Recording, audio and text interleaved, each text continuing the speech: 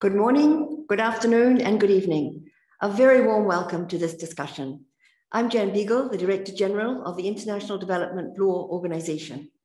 For those who may not know us, IDLO is the only global intergovernmental organization exclusively devoted to promoting the rule of law and access to justice to advance peace, human rights, and sustainable development.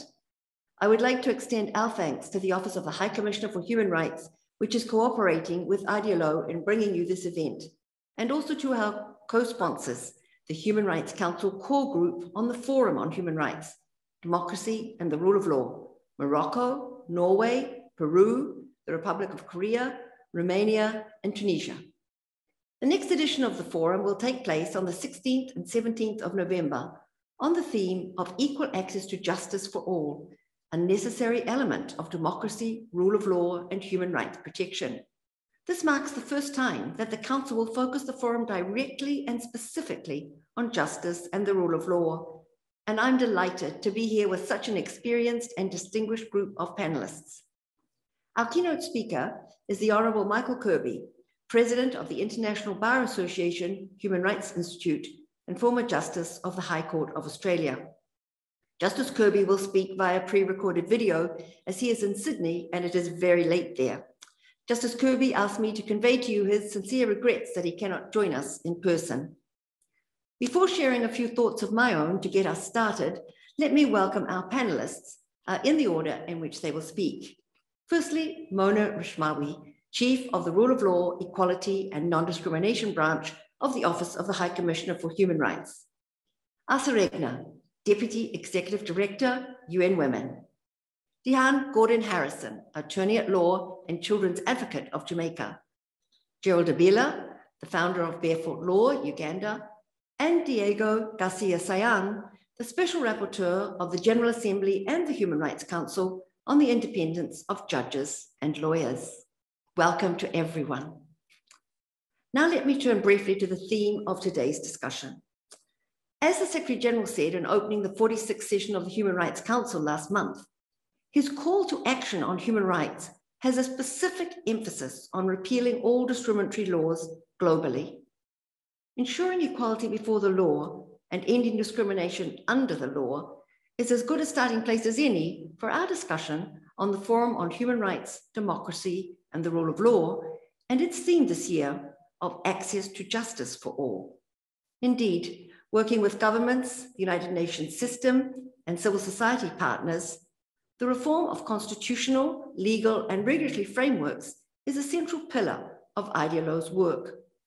We are very pleased, for example, to be partnering with UN Women in a joint initiative to identify and repeal the hundreds of laws discriminating against women and girls that are still on the books in countries in every region of the world. The COVID-19 pandemic, which has caused untold suffering across the globe, has also had an impact on the justice sector and made the lives of justice seekers more difficult.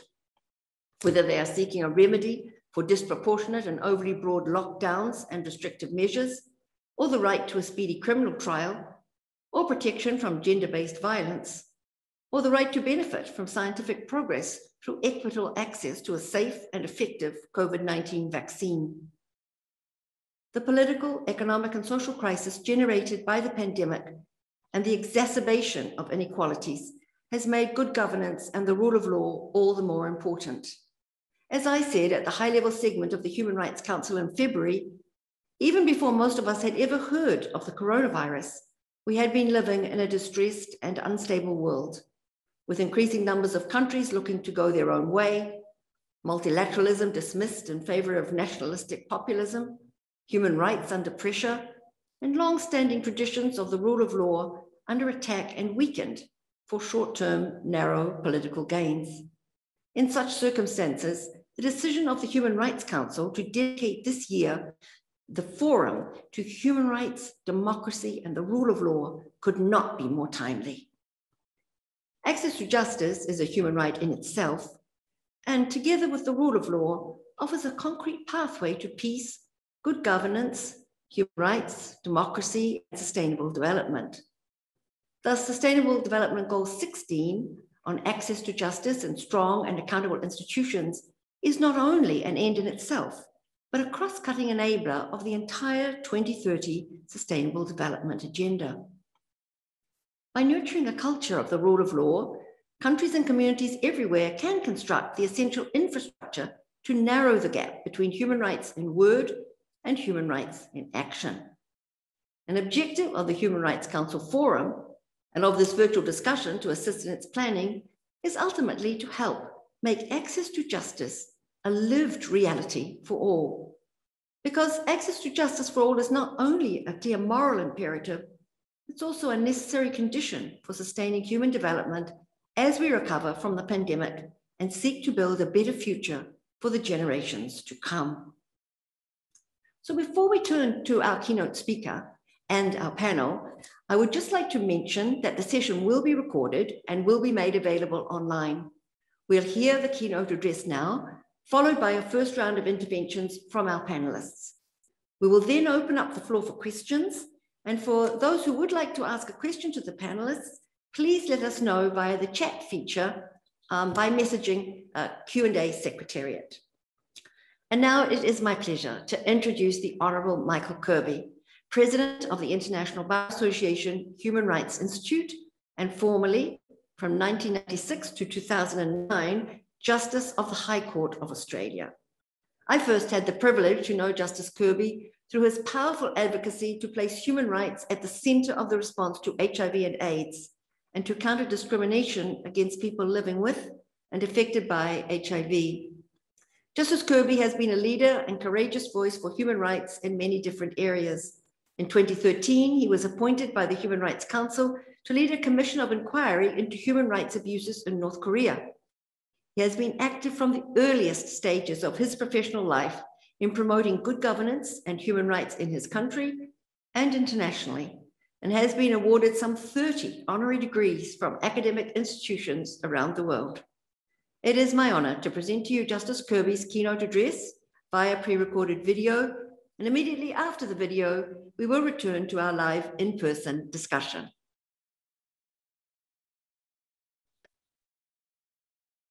Thank you very much, and thank you for that generous introduction. I pay my respects to the participants in this dialogue, and I pay my respects to Dr. Jan Beagle, Director General of IDLO, with whom I've had the privilege of working in UN AIDS and in other fields of endeavor relevant to human rights.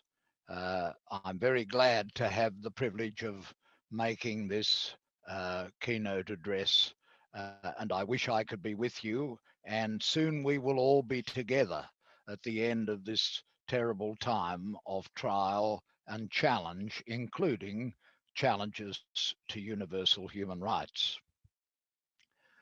In the Charter of the United Nations, in the first or second line of the Charter, and in the first line of the Universal Declaration of Human Rights that came 3 years later in 1948, is an elusive word. Lawyers fix on words, and the elusive word is justice. It's this little word justice that exists in these two foundational documents of the United Nations system. I remember a day when I was in my infant school. Forgive me for talking of this personal remembrance, but it does bring home to me the link I have with the very beginnings of the United Nations system and all the mighty developments, successful and less successful, that have followed. In 1944, I was sitting on the footpath outside my infant school, and a great cavalcade went by, and in the lead car of that cavalcade, on its way to open a new hospital for veterans of the Pacific War, was a very great lady, Eleanor Roosevelt. And I feel that my eyes locked with Eleanor as she was going by. I was just a little boy of 4 or 5. and she went past, but she had before her the great challenge of completing the task that was not completed at the time of the Charter. Originally, it had been intended to include in the Charter of the United Nations a statement of fundamental human rights, but time ran out. And the result was that a committee was established. Eleanor Roosevelt became the chair of that committee. She worked hard, she banged the heads together, and ultimately there emerged the Universal Declaration of Human Rights, a sort of Magna Carta for humanity, and the second part of the essential document, the Charter of the United Nations. And it contained at the beginning this commitment to the little word justice. And finding what that word justice has been both a professional and a personal challenge to me in the years that followed.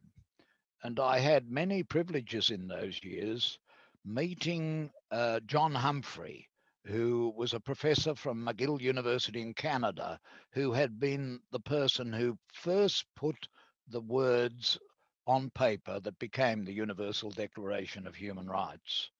And meeting my colleagues and working with them in the judiciary in Australia over a period of 34 years, and working on tasks in the United Nations system over that time. These were the experiences of a lifetime in search of that elusive word, justice.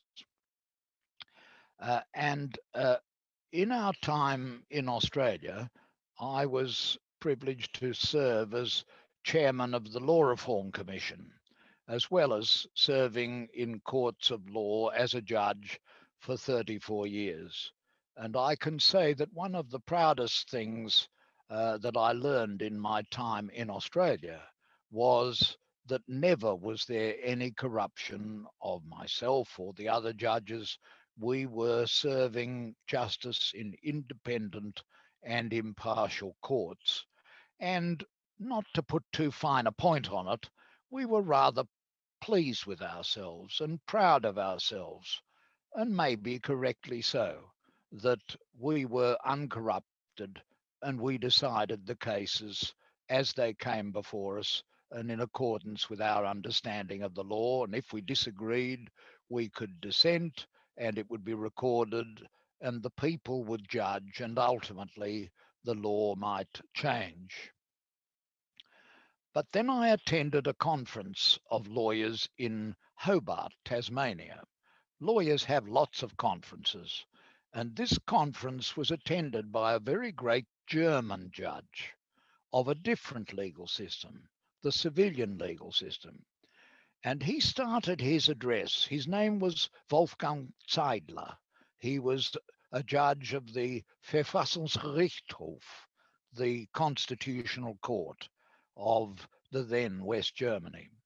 And he said, in your country, like all the Anglo-Saxon countries, you have a marvelous system of justice. You have completely independent judges and a very skillful legal profession. But it's a very expensive form of justice. In fact, it's the Rolls-Royce system of justice. In Germany, he said, in Germany, we just have a Volkswagen system of justice. And it's not as perfect as your system of justice. And there was a pause. And he then asked, but how many citizens can afford a Rolls Royce? And how many citizens can afford a Volkswagen? And that question hung in the air as he left the podium. And it is this question that must be addressed by systems of justice everywhere. The very nature of an organized legal system with highly talented and very experienced and lengthily trained lawyers is that they tend to be very accomplished and rather expensive. They expect to be expensive because they've spent all that time studying and getting to be lawyers. And so this is the challenge. What does justice mean? What does the rule of law mean? How do universal human rights operate? And how do they operate in democracies? And that is the puzzle. And it's a puzzle that won't go away. And it's a puzzle to which the forum that has been established by the Human Rights Council is going to address itself when it comes to looking at how to convert the fine language of the resolutions setting up the forum and setting up this dialogue, how to convert those fine ideals into actual delivery of the rule of law and of human rights in democracies, and how we do that is the puzzle. The actuality is something that cannot exist alongside too much self-satisfaction. I've gone to so many glorious sessions in my life where the lawyers dress up, and rightly so, and celebrate their achievements. But lurking in the back of my mind has been Dr. Wolfgang Zeidler's question: how many can afford the system, and what can we do to make the system more accessible? And that is the question that IDLO has addressed itself to, and I applaud the questions it has set for us and is addressing to the discussions that will lead up to the meeting of the forum. How to empower the independent legal decision making as it merges out of the period of COVID-19, and as the special procedures that have been introduced in our nation states to deal with the pandemic, the lockdowns, and the compulsion. How do we ensure that we achieve justice, and what is the obligation of lawyers, but also of non-lawyers and of democratic legislatures and of young people in ensuring justice as we move out of COVID and into the world as it was, but changed by our experience over the last year and more. How do we invest in legal aid? And are there different forms of legal aid that can encourage more people to get to justice so that it isn't beyond the pocket of ordinary citizens, and so that real justice can be accomplished by ordinary folk? How do we ensure that vulnerable people, amongst the vulnerable groups in our society, can have access to justice? Especially ensure that women and girls can find their voice in the challenges of justice. This is a major issue in the world today.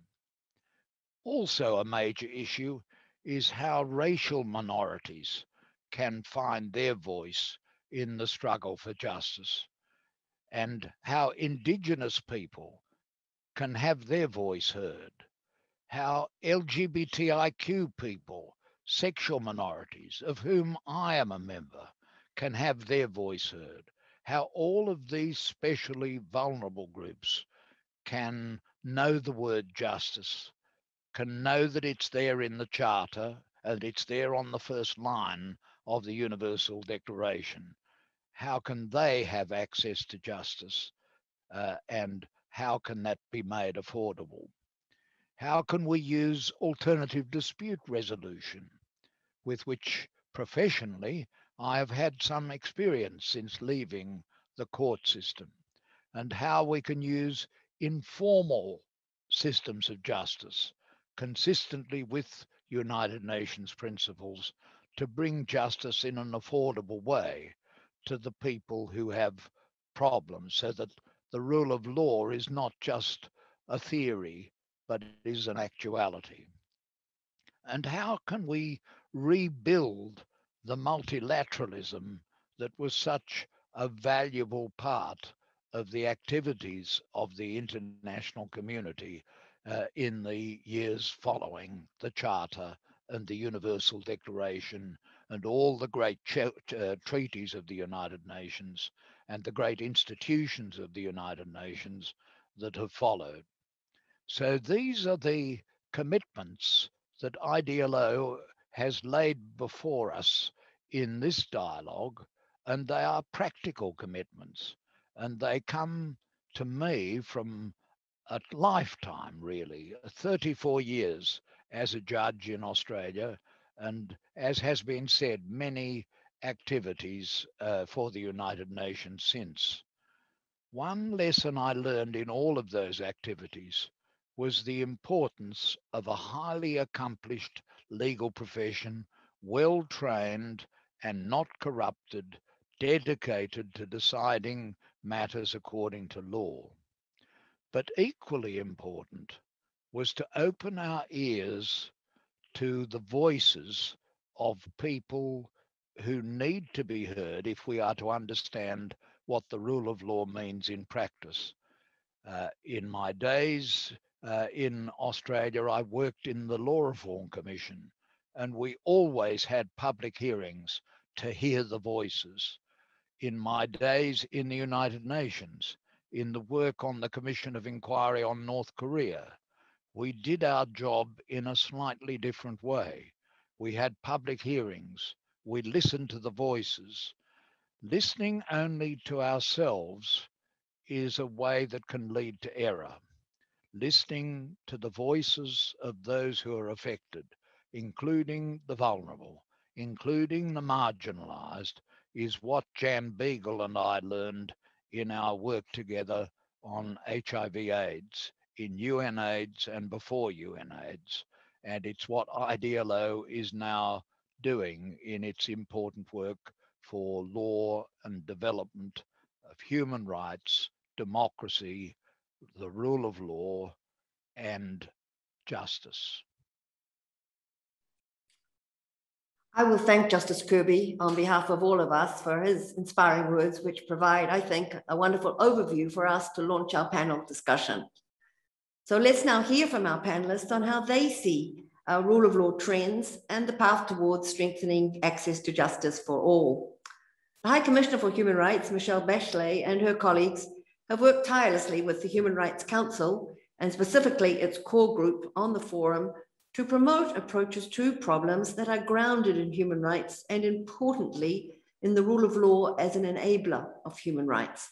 And I'm very pleased to welcome to this discussion Mona Rishmawi, the Chief of the Rule of Law, Equality and Non-Discrimination Branch in OHCHR and one of IDLO's closest partners in Geneva.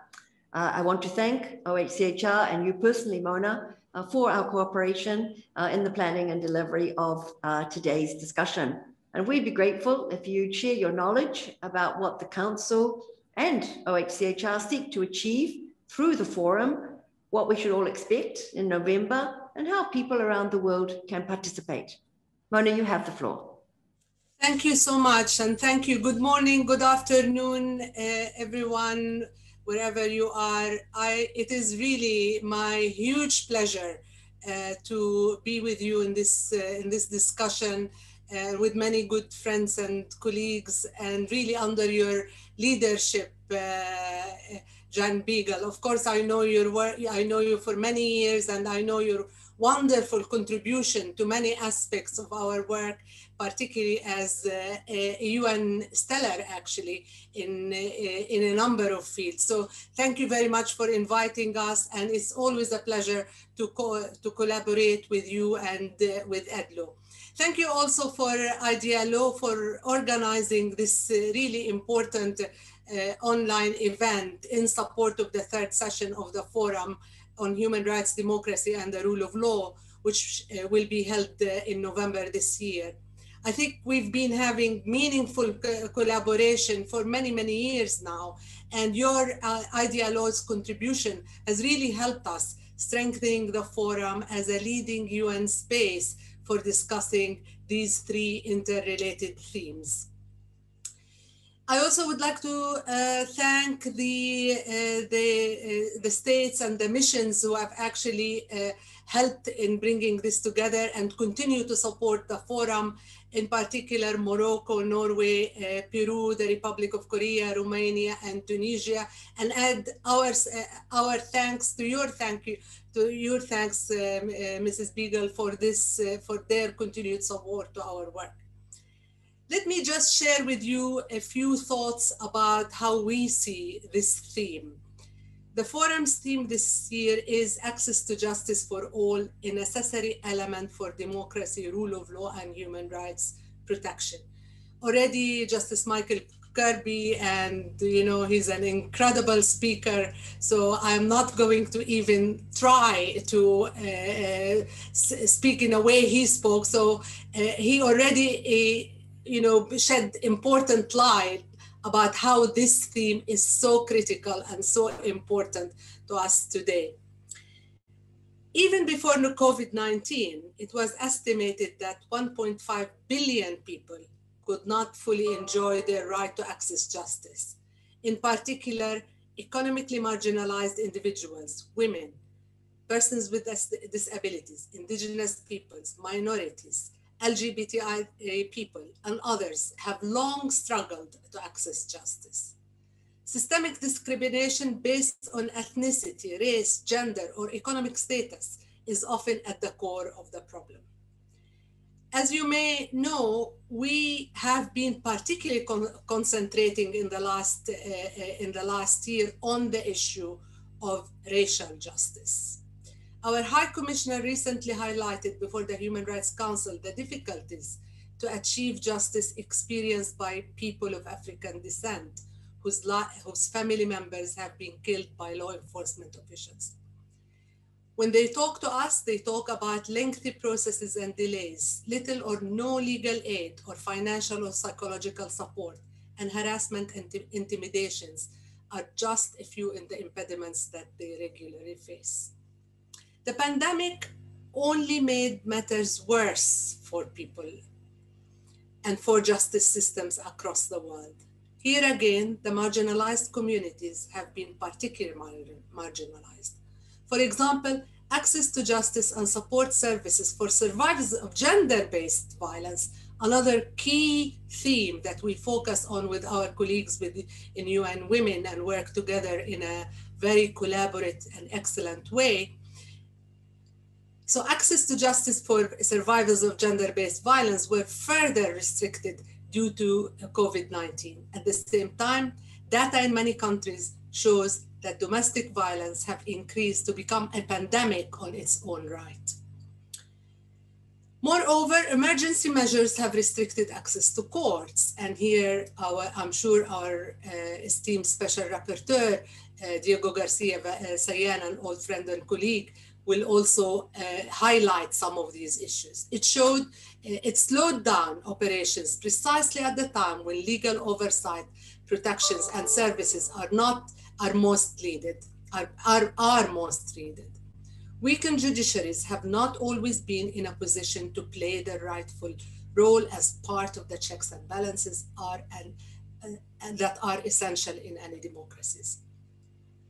As we enter a new phase in this global crisis, and we are trying to build back better from what we learned, I would like to highlight three main areas that I think are essential in this journey. The first one is a question of trust. Trust must be restored. Several studies have shown that there is current global trust in government and institutions have dropped to a very low level. Confidence in public institutions is critical to enhance people's cooperation, and governments need this cooperation in these very difficult times of the pandemic.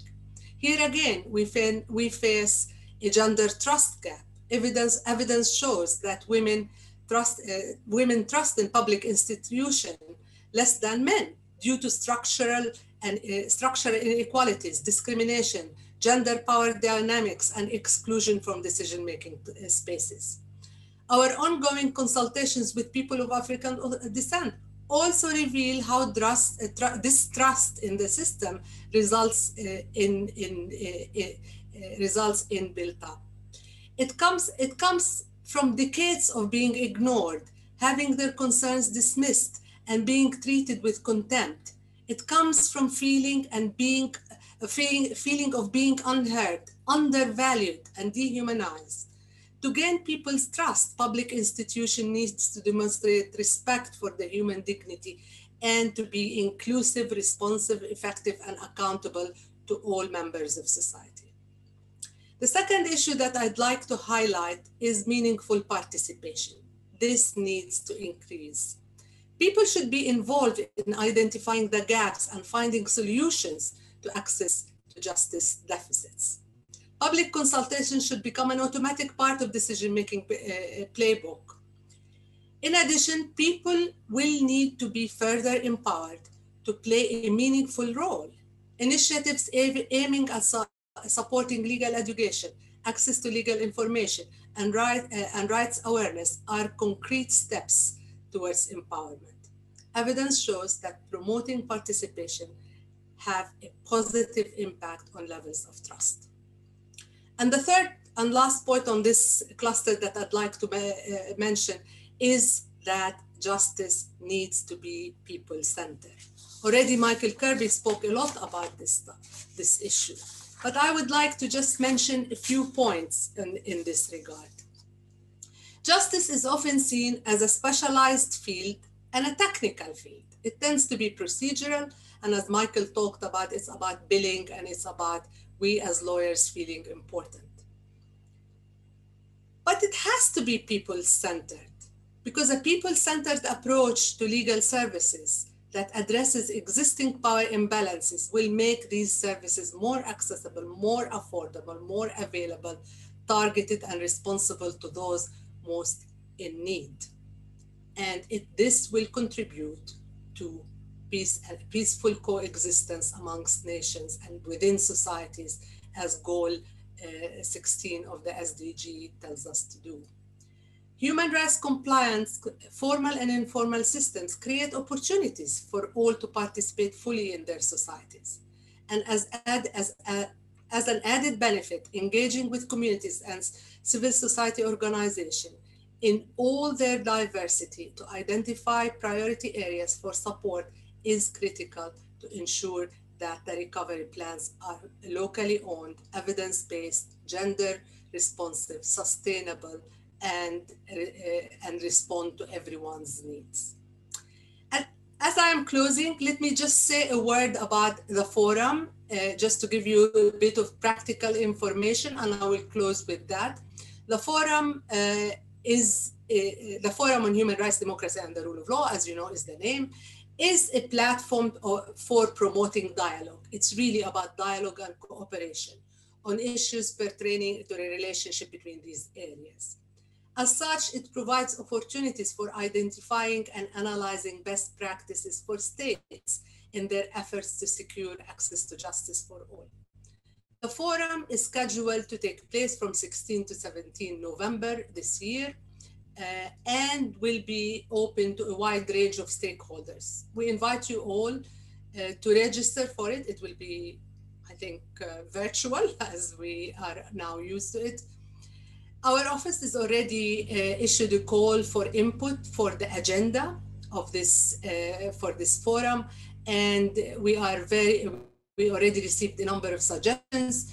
This particular meeting today, and thank you for that again, IDLO, will provide important opportunities for really getting new ideas and receiving new ideas on these agendas. So please don't hesitate to make concrete suggestions in this regard as you take the floors.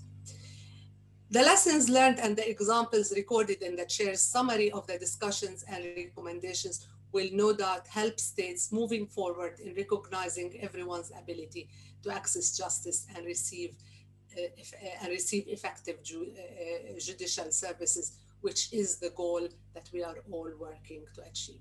Thank you very much, and thank you very much for this partnership with our office. Thank you, Mona, for that excellent overview, framing the former for us and particularly emphasizing the critical importance of the theme.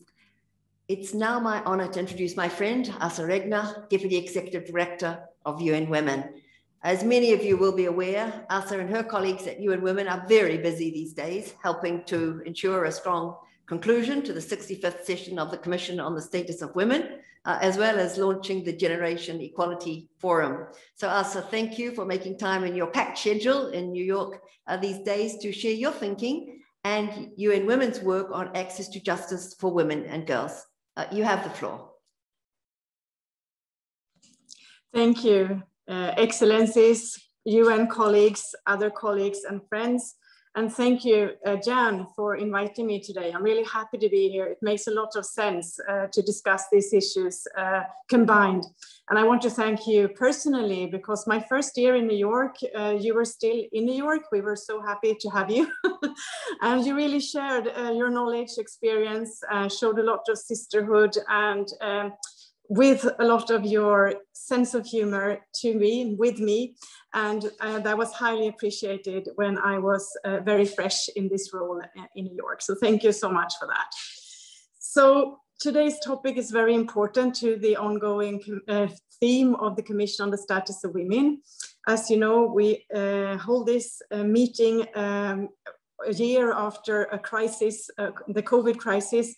And we all know that the socioeconomic impacts of the crisis have been hitting women harder than men in almost all measurable ways. And one thing we know is that there is lack of access to justice coming out of this crisis, and that builds on the facts that access to justice for women is not there at all as it should be in the world. So I do think that it's very timely to discuss these issues, and also, as you said, Jan, in relation to the Generation Equality Forums and that initiative, which is there to push for implementation of our common goals and the international agreements on gender equality, together with member states, with civil society, and with the private sector. So I wanted to, although I know that many of you are experts and you know which violations we talk about when we talk about women's needs for access to justice, and you know what happens to women. Justice and access to justice, as we've heard before, is extremely important, obviously, but impunity is a very big problem when it comes to violations of women's rights in many aspects. So I want to still remind a bit of the human rights violations that women and girls, specifically of all social classes, are confronted with in the world. Already prior to the pandemic, 243 million women and girls aged 15 to 49 years across the world were subjected to sexual or physical violence by an intimate, often male partner in the previous 12 months. As an effect or a side effect of the stay-at-home orders, which were often implemented by an estimated 162 countries in the world during COVID, we have seen an average of a 5-fold increase in domestic violence across the globe in recent times.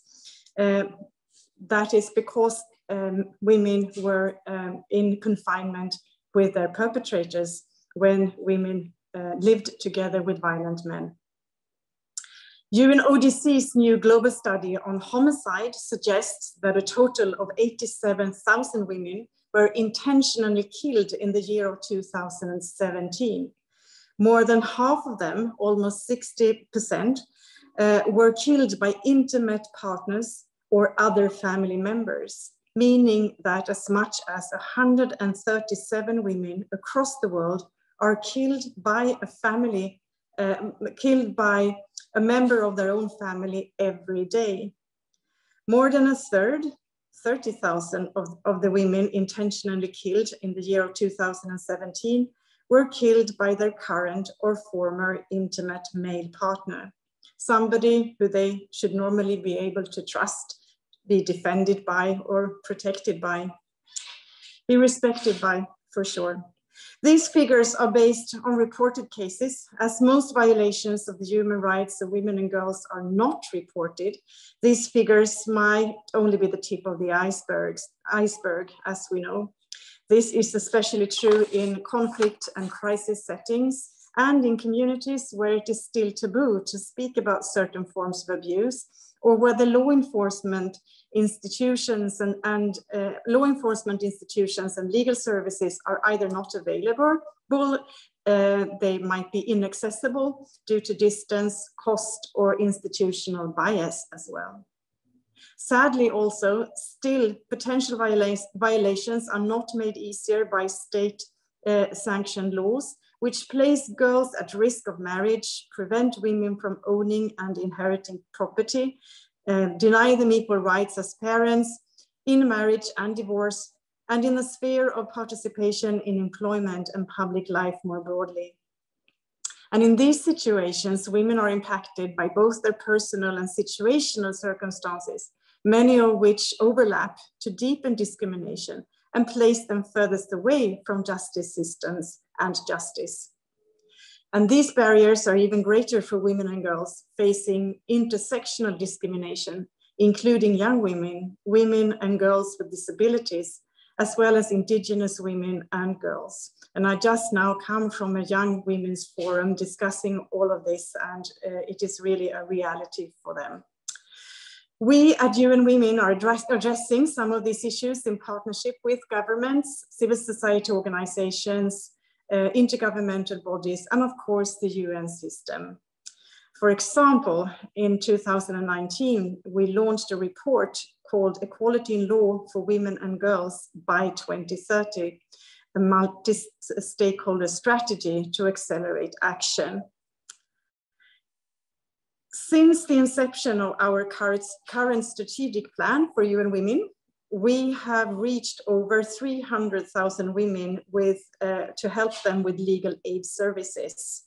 And our strategies there have included working very closely with women lawyers associations, bar associations, and women judges associations. UN Women also supports women's access to transitional justice in conflict-affected countries. Furthermore, we support the documentation of women's rights violations by independent investigations created by the Human Rights Council. Since we were created 10 years ago, or almost 11, our approach has been to deploy a gender advisor or sexual and gender-based violence investigator to the Council's commissions of inquiry and fact-finding missions through an innovative partnership with OHCHR. And thank you for the partnership. I totally agree with your comments earlier, Mona. And Justice Rapid Response. These experts ensure that violations are documented in line with international standards so that victims and survivors can ultimately access justice. We also very much remain committed to addressing the gender gap in the judiciary and continue to work with governments in the design of affirmative action policies to promote women's participation in justice delivery. So UN Women welcomes the theme of equal access to justice for the third session of the Human Rights Council Forum scheduled for November 2021. So in some ideas for consideration, we think it would be important to ensure a strong gender perspective in that session. And I hear already that you want to work along those lines. In building back better from this pandemic, we need to be mindful of the important lessons it has taught us. For example, the important need to undertake justice business differently and more efficiently through increased digitalization, while at the same time ensuring that women can effectively access modernized justice systems through appropriate technology and services. So this means that every single woman must have access to a mobile phone to communicate with, access services, and receive information. We also think, or we believe that we need to be creative in the delivery of justice when national conditions require that. We should make use of alternative dispute resolution in an ethical way, including partnering more with informal justice and indigenous and minority people's justice mechanisms. However, very important, this should not undermine accountability for crimes committed or substitute clear prevention measures for women at risk of violence, such as the use of restraining orders. Finally, we need to increase the participation of women as decision makers in the justice sector to ensure that women effectively participate in decisions which impact structural changes to the justice sector during this COVID crisis and beyond. Throughout the world, women's participation in justice delivery should be increased to promote its transformational potential and the essence of equality before the law. And Jan, I was thinking, before I joined the UN in this capacity, I was a cabinet minister. And when women take on those kinds of roles, they do encounter threats and different types of harassment and that kind of violence. When women speak publicly, those reactions are often harsher, they are quicker, and they're often sexualized. That happened also to me, and I received several severe threats, I thought. But not a lot happened until all of a sudden, one of the persons who sent an actual envelope to me turned out to have had a record for having committed violent crimes. His DNA happened to be on that particular letter. And so there was a trial against him, and he was sentenced to 8 years of severe unlawful threat against me. And although this was one of several threats against me, I realized when I had that sentence in my hand, and 8 years is a long time in the Swedish system that this was, I was very privileged in my position. I had all the support I could get from police, and I had protection while I was working and all of that. But it did still frighten me to receive these threats. I was thinking about my children. And when I had that sentence in my hand, I realized how important it was. And I had understood that before, but having with that sentence in my hand, it really sent a strong message. He was wrong, I was right, I can continue what I do. I have the right to do that. And that kind of justice was extremely important, even to me under the most privileged circumstances. And that actually strengthened my understanding of how important it is to work for this for every woman everywhere. Thank you, Jan. Thank you very much, Asa, for talking to us about the gender justice gap and also sharing your own personal experience. I think that makes it very real to all of us. We in IDLO attach the highest value to our partnership with UN Women, including the very important work you do to overturn many discriminatory laws that are still on the books in many countries, and also the work with survivors of violations. And that is so important, as you have said. We're very pleased to join in making concrete commitments as part of Generation Equality. We know that you will have to leave us shortly, and thank you again for being with us today, and we look forward to continuing to work with you. Another group of people that frequently face challenges in seeking and accessing justice is, of course, children and young people. Millions of children around the world confront violations of their human rights in their daily lives. And of course, in the context of intergenerational justice, it will be children and future generations who will experience most severely the impact of climate change and other errors of the ways of today in the way that we fail to protect our societies and our environment. And our next speaker is someone who knows these issues very well, attorney at law Diahann Gordon-Harrison. Ms. Gordon-Harrison is Jamaica's children's advocate. She was appointed in 2012, and she is charged with safeguarding and advancing the best interests and the rights of all children in Jamaica, reviewing policies and laws that may impact upon children, and making recommendations to Parliament and ministers of government And since 2015, she has also served as National Rapporteur on Trafficking in Persons. So thank you so much for joining us today, Ms. Gordon-Harrison. You have the floor. Thank you so much for having me. Your Excellencies, of course, the Director General, Dr. Jan Beagle, my fellow panelists and participants all, it really is a privilege to share with you this morning. I know that we are doing a timed event, and so in the interest of ordering my thoughts, I've created a very short PowerPoint that will guide my comments this morning. So I will share screen and get right into that. All right, can you confirm if you're seeing my, my slides? Mm-hmm. Okay, great. So I am focusing this morning on access to justice for children and trafficked persons.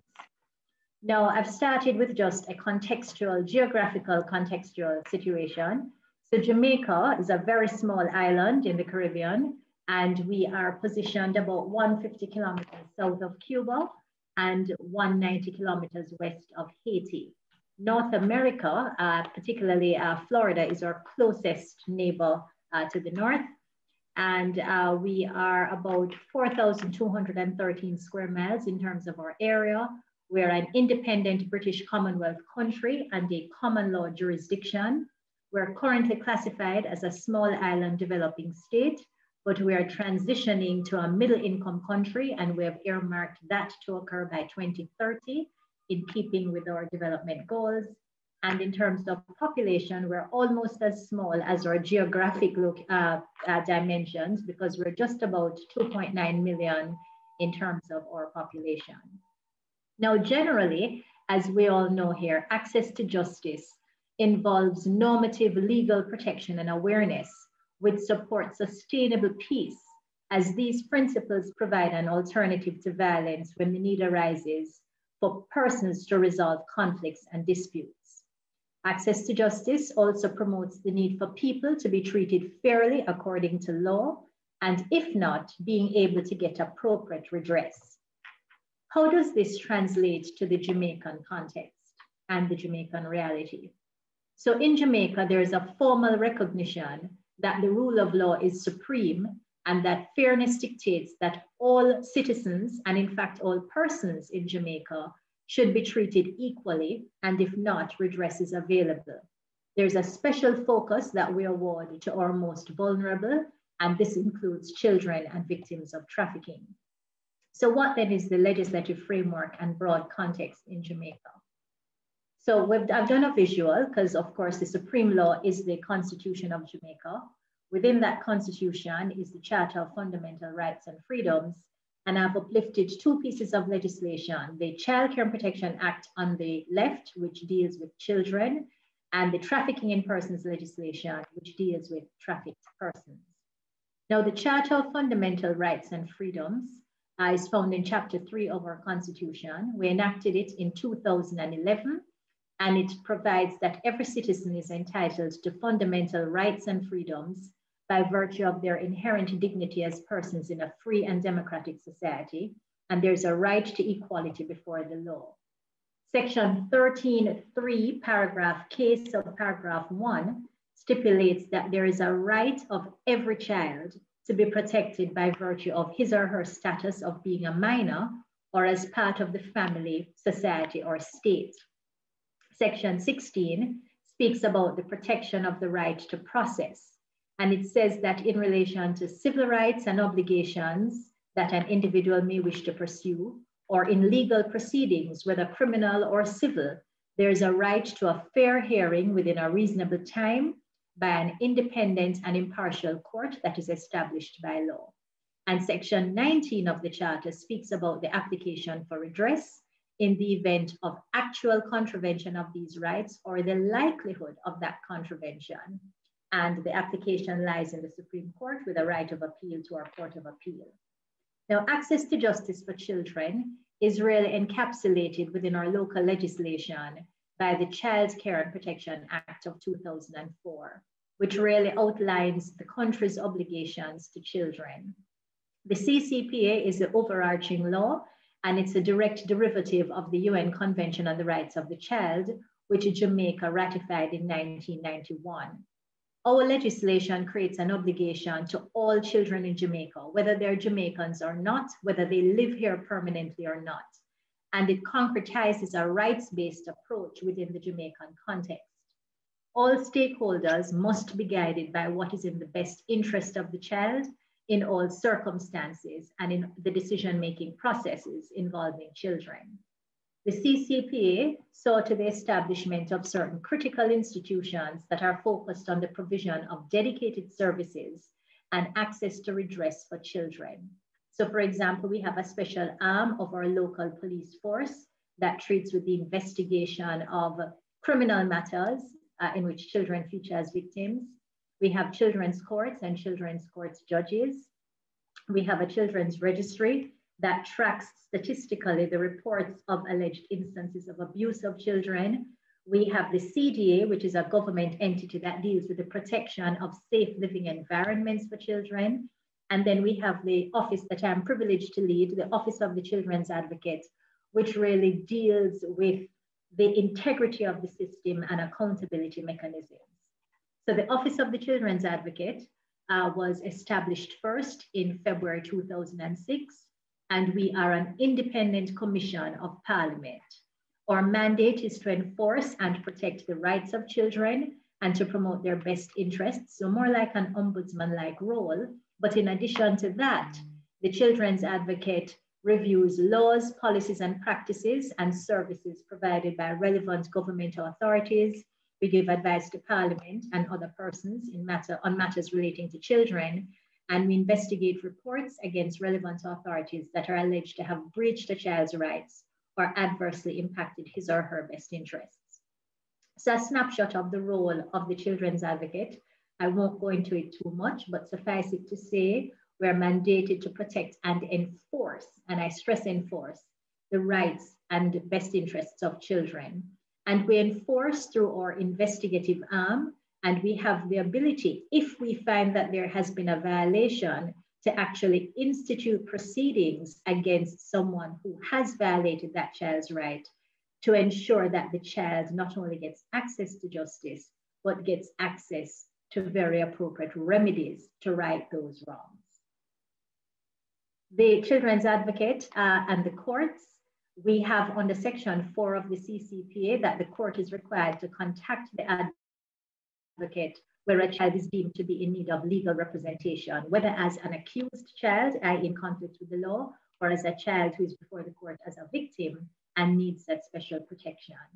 And as I said before, the advocate is empowered to initiate proceedings other than criminal ones before any court or tribunal, and we can intervene as amicus curiae in criminal matters as well on behalf of the child. The Children's Advocate also has special jurisdiction to issue guidance on best practice in relation to any matter concerning the rights or best interests of children. And in 2013, for instance, I issued the Child Justice Guidelines, which really establish standards that guide judges, prosecutors, the police, and other stakeholders in the justice system to adopt child-appropriate strategies, based on their rights and best interests. I spoke about the powers of investigation, which I'm not going to go over in the interest of time, but suffice it to say, we can investigate anyone, including government entities and their representatives, members of parliament, etc., and take the steps, as I said, depending on what those investigations reveal, to hold them accountable on behalf of children. The advocate also has judicial authority for purposes of special statutory hearings that consider, again, allegations of breaches of children's rights and best interests.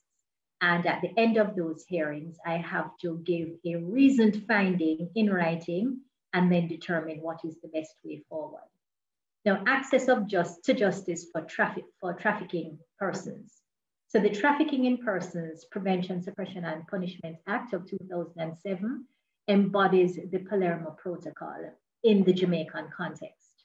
We have a victim-centered approach, and we also adhere to the do no harm principle.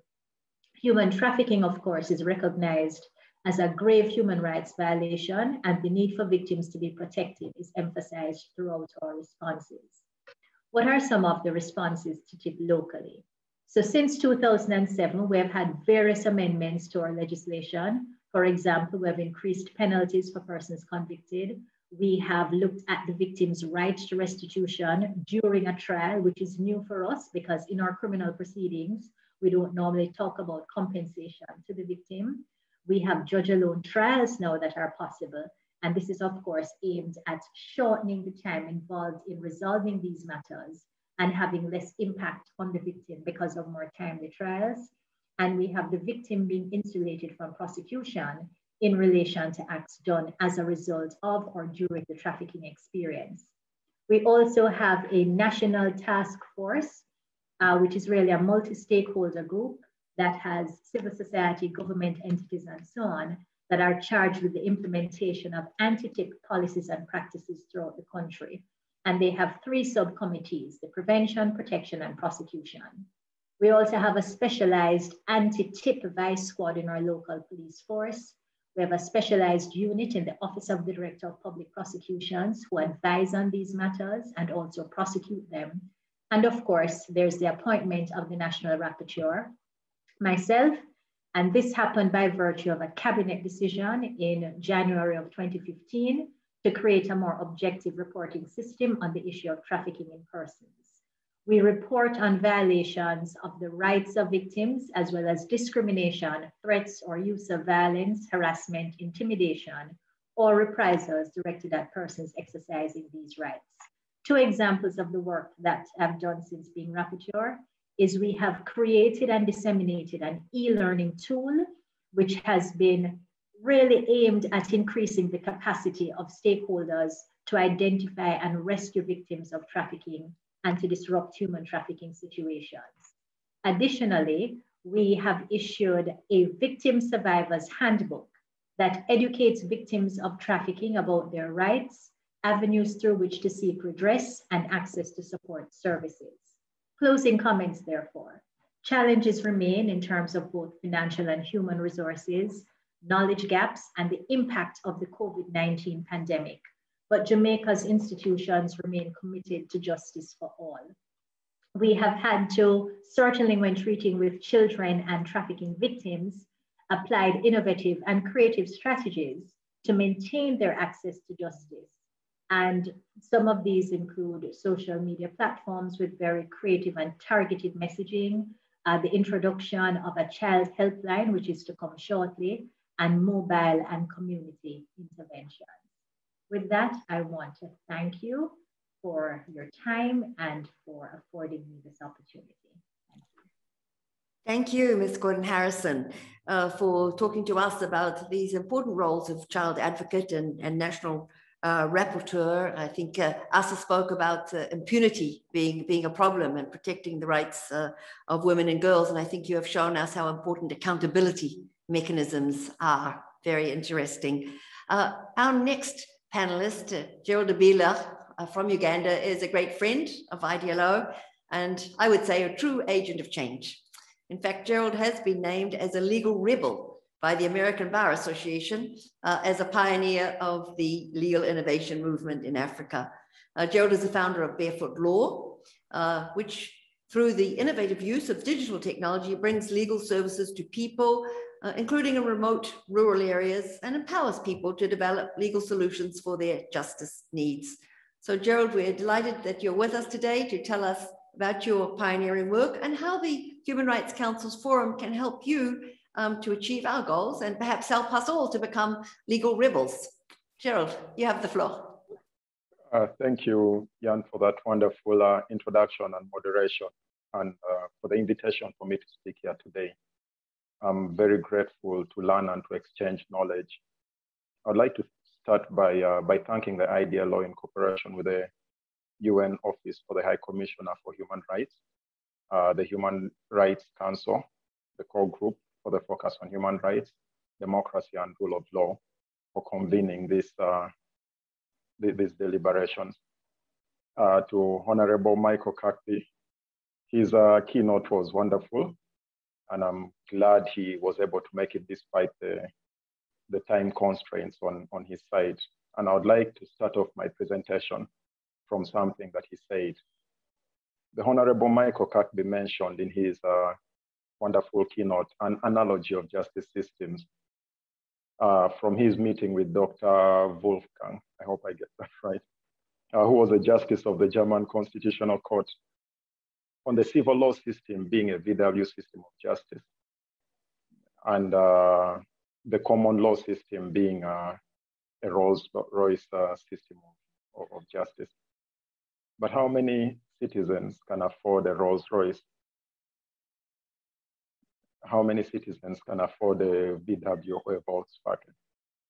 Where I come from, not many can even afford a bicycle. Not many can even afford this justice that was alien to them until hardly 100 years ago. And yet, in the words of Dr. Wolfgang, I come from a system that is based on the common law system of justice, a Rolls-Royce. So for me, how many in Uganda or how many in many parts of the world can afford a Rolls-Royce or even a VW system of justice? For me, those are questions of reflection as a lawyer. But my question more is, I would love to own a Rolls-Royce. I would love to have access to a Rolls-Royce system of justice. But how can I get as many poor and vulnerable people as possible to access this Rolls-Royce system of justice? And this is my perspective. How can we use, or how can we make access a reality? How can we leverage these new and emerging technologies that we have to make as many people as possible access a Rolls-Royce system of justice? And I would like us to envision a world in which everyone has access to justice, has a starting point, a future in which access to justice is not only a reality, but in the words of Diahann Beagle in her opening remarks, in a world in which access to justice is a lived reality. What would such a future look like? What would a future in which access to justice is a lived reality look like?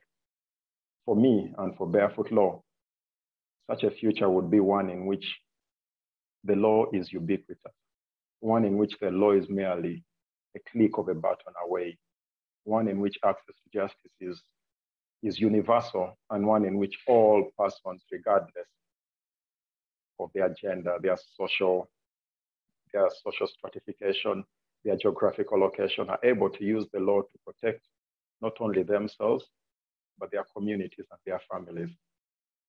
And I would like us to get back to these deliberations and try to imagine how such a future can be achieved with current technologies and resources, and where possible, I would like us to think outside the box. Imagine what technologies might arise in future, and how can we use these technologies to achieve this aim? How can we use these technologies, real and those that are coming up in future, to achieve a world in which access to justice is a lived reality? The key word is lived. How can we use this technology towards that aim? I'd like to tell you that such a world is possible, and we can leverage new and emerging technologies towards such a world. It was because of this remote possibility some years ago that we founded Barefoot Law. It's close to 10 years ago now. As was mentioned in the introduction, with the innovative use of digital technologies, our work at Barefoot Law is to empower people to develop legal solutions to their justice needs, while at the same time eliminating access to justice barriers. The key word here is to empower people to develop justice solutions or legal solutions for their justice needs. And this is where I and Barefoot Law believe technology can play a key role. We will not use technology to replicate lawyers, but we will use technology as lawyers to empower people to develop solutions to their justice needs. And our goal is to make this available to 50 million people across Africa by 2030. So I hope that in 2030, when we're having an IDLO forum to look back at SDG 16, I will come and tell you how with technologies we were able to reach or not able to reach 50 million people across Africa. But how will this relate to human rights and the rule of law? Or how does all this connect to human rights and the rule of law? I honestly believe if we make access to justice available for all, if we make this a lived reality, which is a word I'm starting to like, then more people will use the law to prevent and resolve their disputes peacefully, leading to less conflict. Strengthening the rule of law begins with ensuring access to justice for all, more so for the poor and vulnerable populations, including, and I must stress, this has already been stressed by previous speakers, women, youth, and children. And today, in a world of new and emerging technologies, making access to justice available for these populations requires us to think differently, not only in thoughts, but in actions as well. I sometimes think I'm naive. I sometimes think I'm a legal rebel. But I believe these new and emerging technologies will give us an opportunity to combat many of the problems we are facing today. Problems in the justice system, problems such as transparency, openness, access, costs, and so many others. In fact, in my free time, I love to try and problem solve justice needs using technology. And there is no problem in the justice system that technology cannot contribute towards its resolution. If we make access to justice for all available, then more people will use this as a fundamental process in not only in their disputes, but in their dispute resolution processes, both from the formal justice system, but again, from the informal justice system or the traditional system of justice. And this is where I think new and emerging technologies, as well as creative thinking, we cannot look at these in isolation of creative thinking. This is where they play a key role.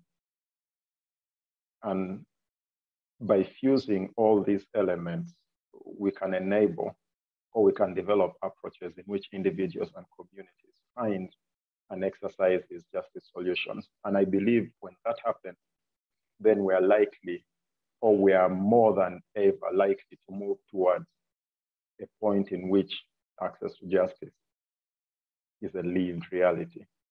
But in order for us to reach there, we must join forces. We must join efforts to ensure access to justice for all and start with bringing together the various sectors that play sometimes overlapping, but complementary roles. And I believe it's a two-way collaborative effort, right from the international policy level through dialogues like this, but it trickles down to the grassroots between government, civil society, private sector, and funders from the grassroots right up with the knowledge exchange to the international policy level, again, through dialogues like this. But as I end, I would like to touch on something else relating to new and emerging technologies. It's not yet a point of very much discussion at present, but I believe it will be a point of discussion in future. And I believe in 2030, when we are going back towards our SDG 16 and looking at how we've achieved or not achieved these goals, we will get to a point where one of the biggest injustices we may see in the near future will be between those who have access to new and emerging technologies and those who do not. This variance in access will most likely increase the gap between the haves and the have-nots, the poor and the rich. And we've seen a perfect example of this in the health sector with regards to the COVID-19 vaccine access and distribution. And so with a platform that this dialogue provides, I would like us to have in mind, how can we prepare to combat such injustices that are likely to arise in the future? As new and emerging technologies come, we will likely need to change our understanding of human rights and what justice means. The whole concept and idea of justice that Honorable Kirby mentioned in his keynote address will need to be realigned in light of the new and emerging technologies that we will come across. In future, access to justice might include access to these technologies or might include the benefit of such technologies. Because I believe some of these technologies, the new and emerging technologies, will form part of the fundamental human rights that we talk or reference today. And on reflection, I would like to end with this question, for which I'm happy to discuss and to learn further. How can we in future ensure technology justice? It's a term I just coined as I was preparing for this presentation. But like I mentioned, in future, certain new and emerging technologies will form fundamental human rights.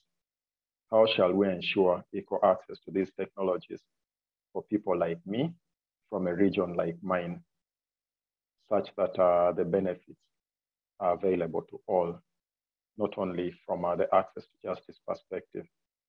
How can we use these new and emerging technologies to bring about more equity in society, to cater to our more pressing needs, and to use them as a foundation for fairness in our society? How can we scale these technologies to solve pressing development challenges of society? This might include rethinking the way we fund access to justice initiatives, not only in terms of the amount of money that's dedicated to these initiatives, but in terms of strategic areas of focus as well. That way, we can get the benefits available to many to get to a point where we're not only talking about access to justice, but to get to a point where universal access to justice is a lived reality. A point at which I started my presentation, trying to get us to imagine what would such a world look like. And then finally, and this is an issue that's close to all our hearts, how can we use these technologies to meet the SDGs, and in our case, specifically SDG 16? And how can we use that to scale the technologies across borders, across the world, to enable everyone to afford a Rolls-Royce system of justice without necessarily having to have the amount of resources to purchase a Rolls-Royce? I look forward to a wonderful engagement with you, and thank you for listening. Thank you, Gerald, for bringing this very important dimension of new and emerging technologies into our discussion, and in particular, thinking about the need for equal access to these new technologies. So we come to our final speaker in the first round of interventions by our panel. A very powerful speaker we've reserved for last, someone who really needs no introduction to those of us working in the rule of law and justice field. It's really an honor to introduce Mr. Diego García Sayán, Special Rapporteur of the United Nations Human Rights Council and the UN General Assembly on the independence of judges and lawyers. Diego was appointed Special Rapporteur in 2016, following his terms as President and Vice President of the Inter-American Court of Human Rights. A native of Peru, Mr. García Sayán was Minister of Justice during the democratic transition in Peru and Minister of Foreign Affairs. Diego will share with us his thinking on the impact of the pandemic on the justice sector, which will be the subject of his next annual report to the Human Rights Council coming up in June this year. Diego, you have the floor. Thank you very much for the introduction and for the invitation to have the possibility to participate in this forum, which is fantastic because of all the participants here and the possibility to see again very good old friends like Mona Rishmawi. Nice to see you again, Mona. And really, we have heard very key and fantastic presentations that in a way allows me to follow up what has been already said.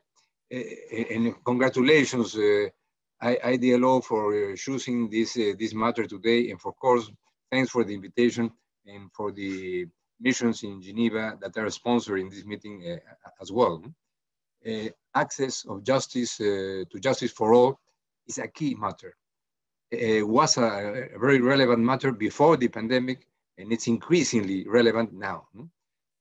Before the pandemic, there was more than 1.5 billion people in the world that were excluded from any justice system, any institutional, any formal justice system. So finally, a special rapporteur has to do with only part of what happens in the world, because there are excluded, many millions of people excluded from justice that happened before the pandemic.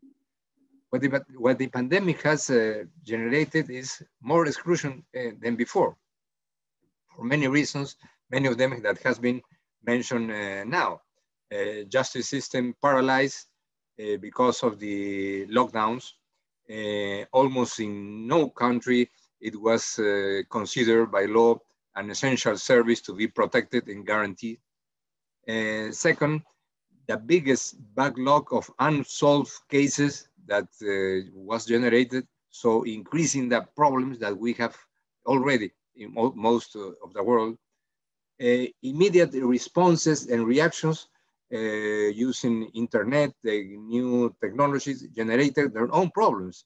Gerald, Abila has just mentioned some of them that has added these problems of exclusion with their own problems. People don't have access to internet, the guarantees of due process and free and discreet access to a lawyer during this Zoom process are not, of course, guaranteed. Gender and domestic violence, on which we have received today very relevant views and information. ASA, which is not with us anymore, has mentioned dramatic figures of what's going and what is going on in the world regarding gender and domestic violence. And finally, the prison systems, in which nobody has a real figure how many detained persons have died because of the impact of the pandemic.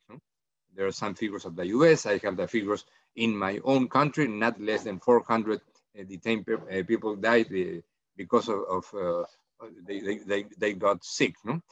So when as rapporteur, I found all these facts that there were, of course, not at this level now in 2021, but it was more than obvious that this was a very relevant additional problem for justice in the world. So that's under this collapse, when I decided to prepare the next report, as it has been recalled for this year, regarding the impact of the pandemic and especially the challenges that this brings for the justice systems worldwide.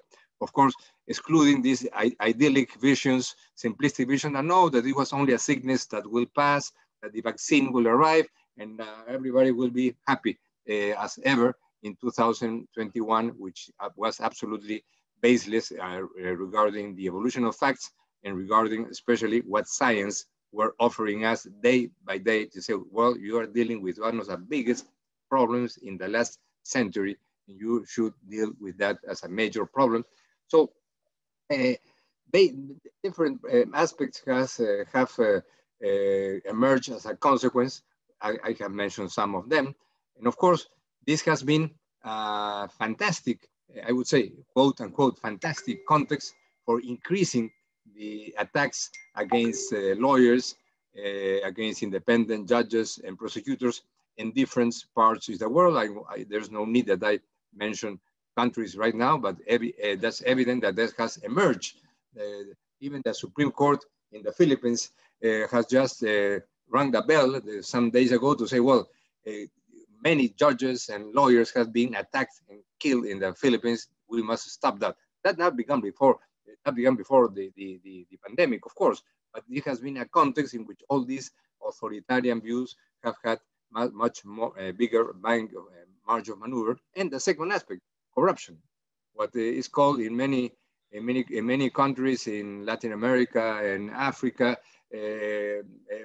COVID billionaires, in which using additional resources that have been provided to fight the pandemic, in this context of collapse of the justice system that has increased impunity. So more than ever, to connect, as rapporteur, I have been insisting since the beginning of my mandate to connect the basic principles of 1985 to recent evolutions in international law and problems like corruption.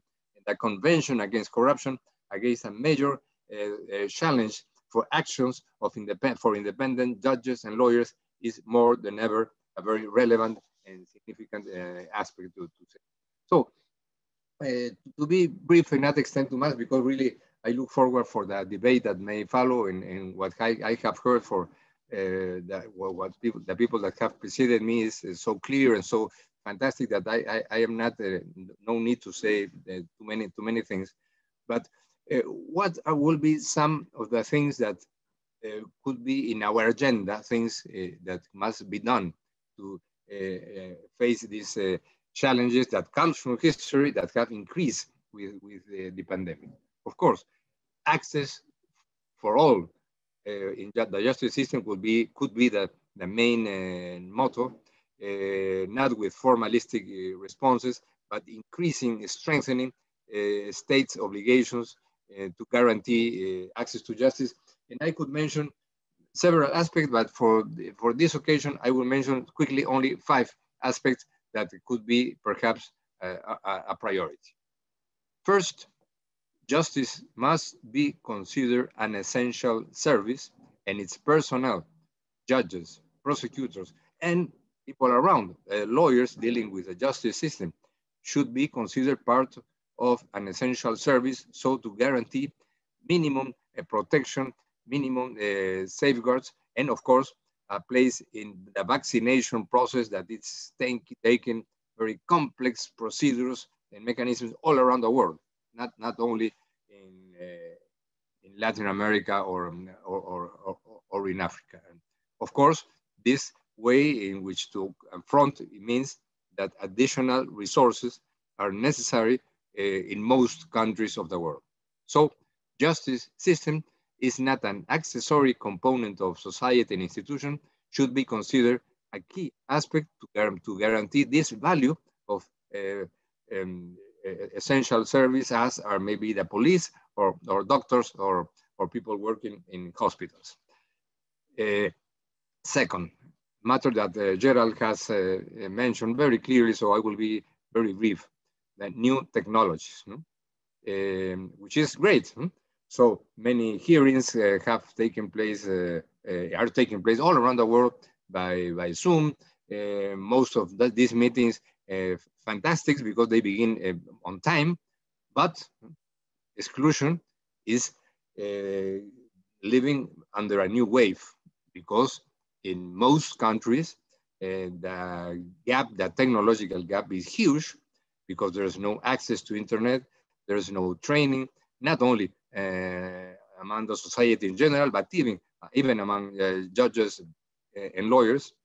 So it's a matter of question that has to do with public and private investment as confronting this technological gap as one of the major priorities now to have a biggest and more consistent access to justice, which means not only access to what we have, because there are many procedures, many programs, very technological programs that have not been built or designed for justice procedures.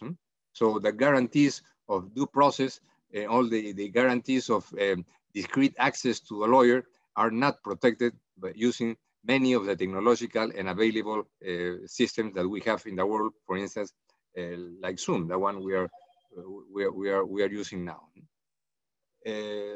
So it has to do with access to technology, and third, to the procedures. So these technological means that have to do with judicial procedures, considering that in principle, most of these systems have not been designed for judicial procedures.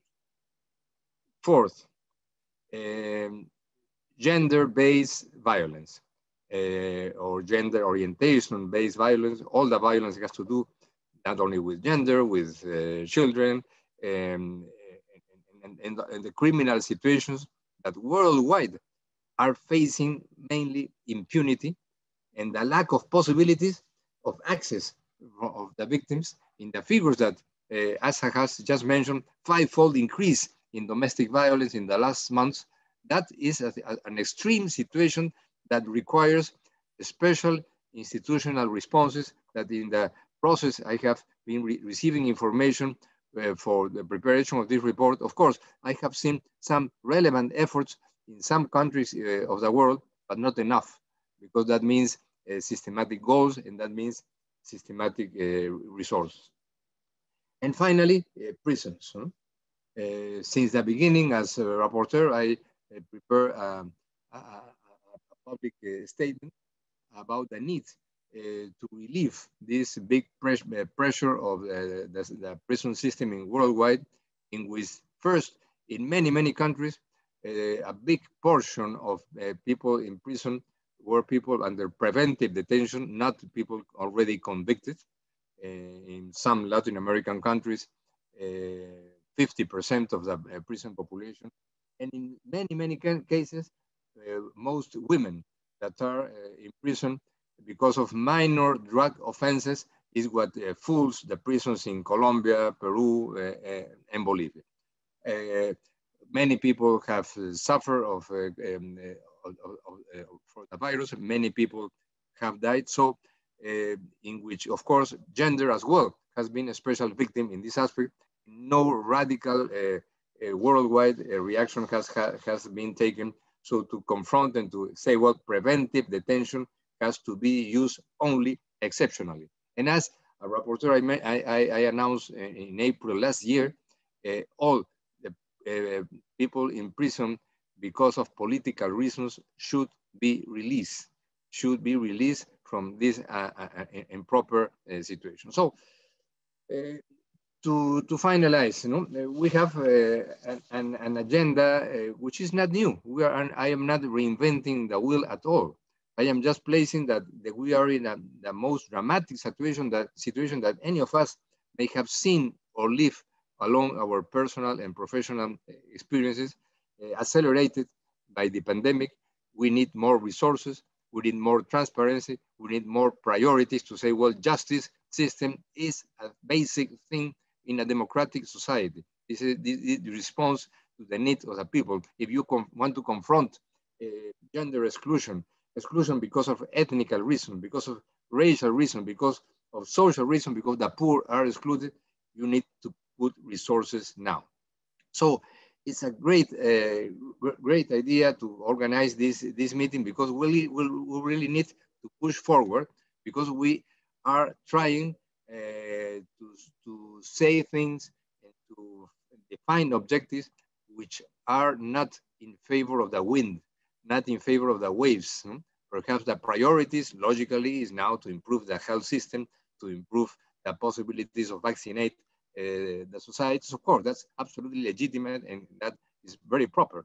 But please, if people like us don't press a lot and don't make some noise regarding the relevance of justice in this context, in which the motto, congratulations again, justice, access for all, is a thing in which we should strengthen the possibility to continue to act as a team. Congratulations to IDLO, and really thank you very much for the possibility, the generous possibility to share with you this, to have heard all this fantastic presentation that we have heard today. And thank you very much. Thank you very much, Diego, really for your words, but also for your work. And we very much look forward to seeing your report to the Council in June. I think that your remarks have really linked up very much the interventions from all of our speakers. And I'm pleased now to open a discussion with our audience participants. I've already received some questions, and the first one is coming from Ambassador Silvia Alfaro Espinosa. She's the permanent representative of Peru to the United Nations in Geneva. So, Ambassador, you have the floor.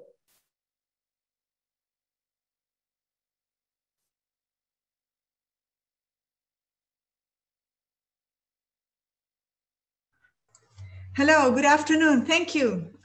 Can I be seen? Can I be heard?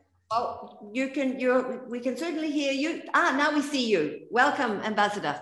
Oh, thank you, thank you. Thank you very much, Madam Jean Beagle, IDLO, as well as the Office of High Commissioner. I thank you very much for organizing this panel discussion, which Peru is glad to co-sponsor. I express our gratitude to Honorable Michael Kirby for his keynote address, as well as the panelists for the important contributions to the ongoing discussion in preparation of the third session of the Forum on Human Rights, Democracy, and the Rule of Law, which has been postponed until November this year.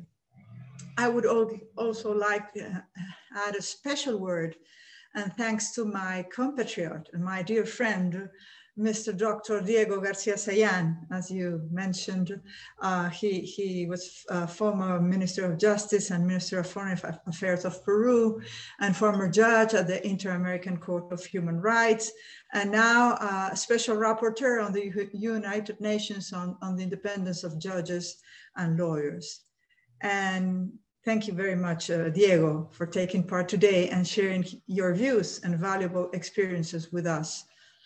Peru, together with Romania, Morocco, Norway, and the Republic of Korea and Tunisia, Peru is glad to be a part of the core group of the resolution that established the Forum of Human Rights, Democracy, and the Rule of Law in 2015, and that assigned the themes of the editions of the Forum held in 2016 on the role of youth in public decision-making, and in 2018 on the role of parliaments in promoting human rights, democracy, and the rule of law.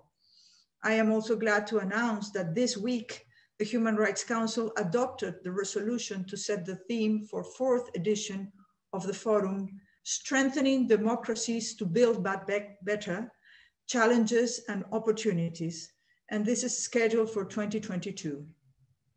In March 2019, when the Human Rights Council adopted the resolution 40/9 and set the theme for the third edition for the Forum, we could have never foreseen the unprecedented challenges that COVID pandemic would bring. Today, as all nations are focused on the recovery from the pandemic, the theme Access to Justice for All has taken on a new and more pressing relevance. And you have all told us how this is relevant more than ever today. Access to justice, together with the rule of law, are key components to peace, good governance, human rights, democracy, and sustainable development. And as such, is a vital cornerstone for all of our efforts to build back better. The discussions today, identifying both best practices as well as future challenges, are an important starting point. The pandemic has negatively affected vulnerable populations disproportionately in such fundamental issues as healthcare, economic and social welfare, as well as their access to justice.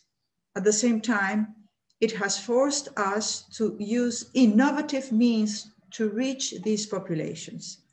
For example, last March 8th, on the occasion of International Women's Day, the Ministry of Justice and Human Rights of Peru launched a campaign to provide legal assistance to women using virtual means. It managed to answer over 14,000 legal consultations across the whole country and held virtual sessions addressing, among other issues, legal awareness of women's rights. With this in mind, I would like to pose a question to the panelists related to the importance of adapting justice systems to the needs of specific populations.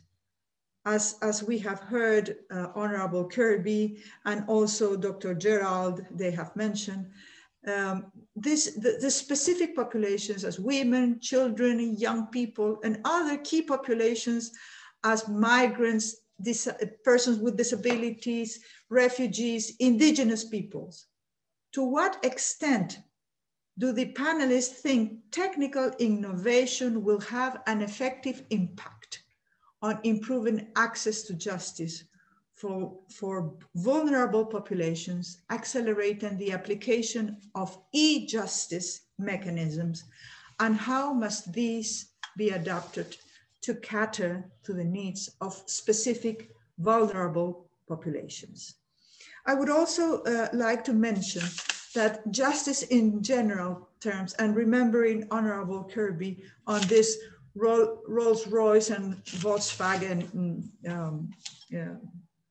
mentioning. I do share with Gerald the same view that I wish my country could have a bicycle system of justice as well. And I think it doesn't matter if it's one system or the other to have a Rolls-Royce or Volkswagen or bicycle system. It depends on how do we look at the society in an ethical way. It depends on how educated the society is and how the level of ethics. And I would like also to ask the panelists, if you do share the idea that it really doesn't depend on what kind of system of justice, of legal systems you have, but it depends on the way you look at the living in general terms, and how do you have to apply the justice in a general, natural way to the people. So sometimes we do see that developed countries and developing countries, we do differ in how do we apply justice, because some people say that in developed countries, the justice is really accountable, while in developing countries, we do lack this part of the justice. We do lack in accountability. And this is the great difference between being developed and being developed. Thank you very much. Thank you very much, Ambassador. And thank you also for being not only a member of the Council Forum Group, but also a member party of IDLO. And we value our cooperation with you. I'm going to take just a small group of questions and then come back to the panel, so that everyone in the panel could give their views as they would like on the different questions. So the next person is Ms. Francesca Restifo from the International Bar Association Human Rights Institute. You have the floor.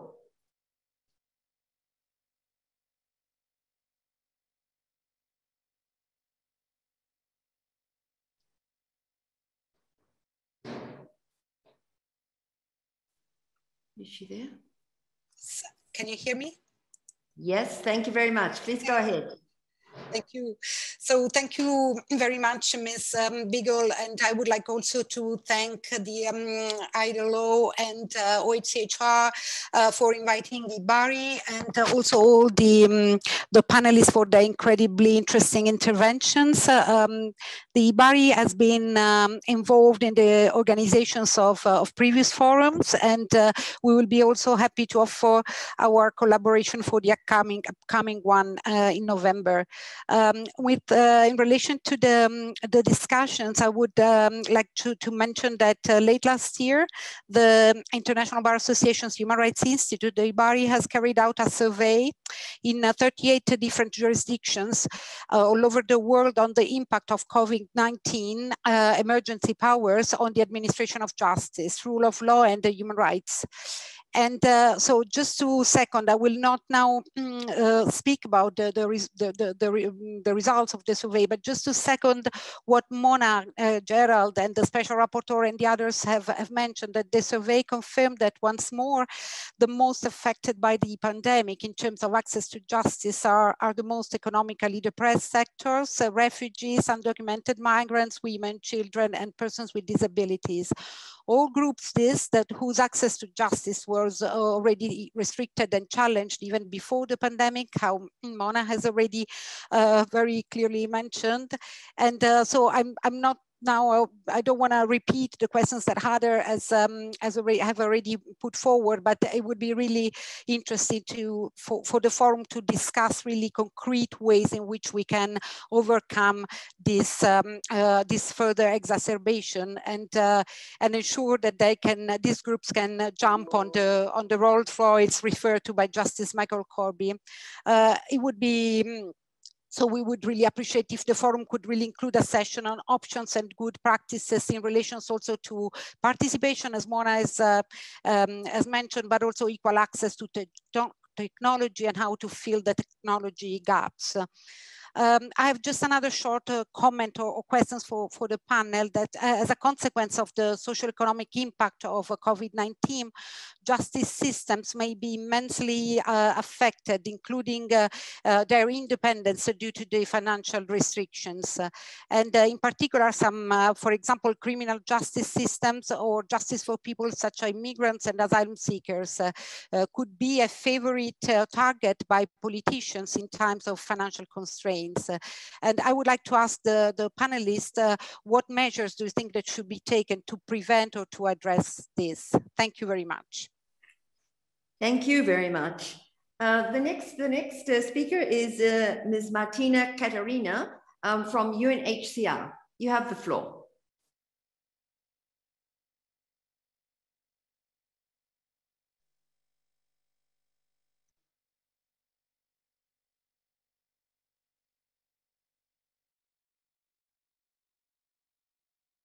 Perfect.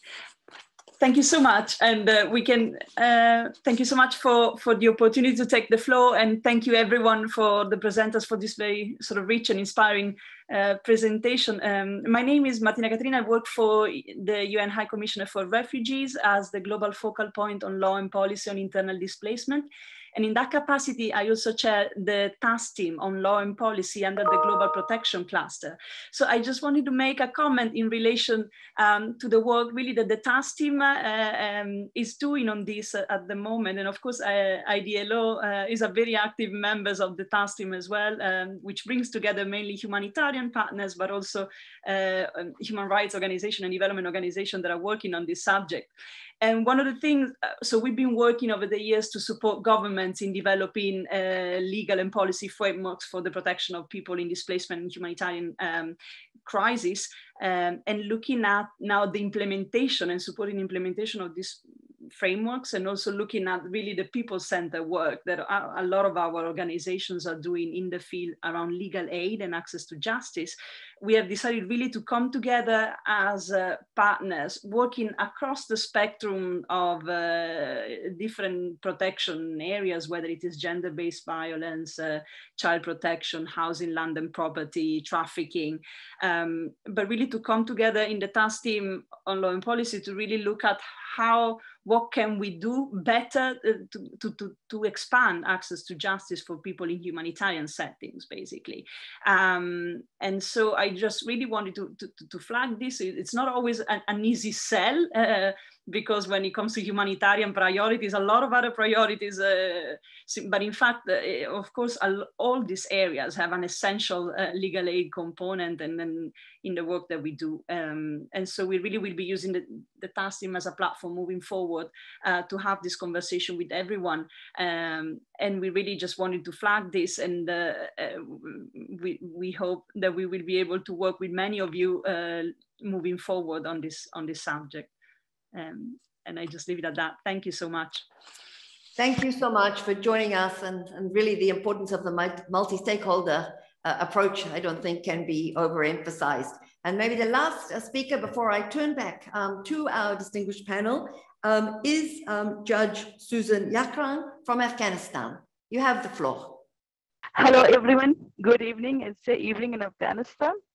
I have a question from Abila, Mr. Abila, who was talking about technology which can help people, ordinary people, to access to justice. I just only heard about her from the Mr. Abila that he was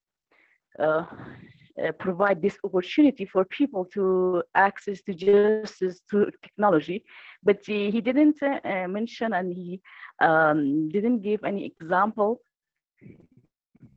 that how technology can help people to access to justice. Because I'm working in Afghanistan, and in Afghanistan, people are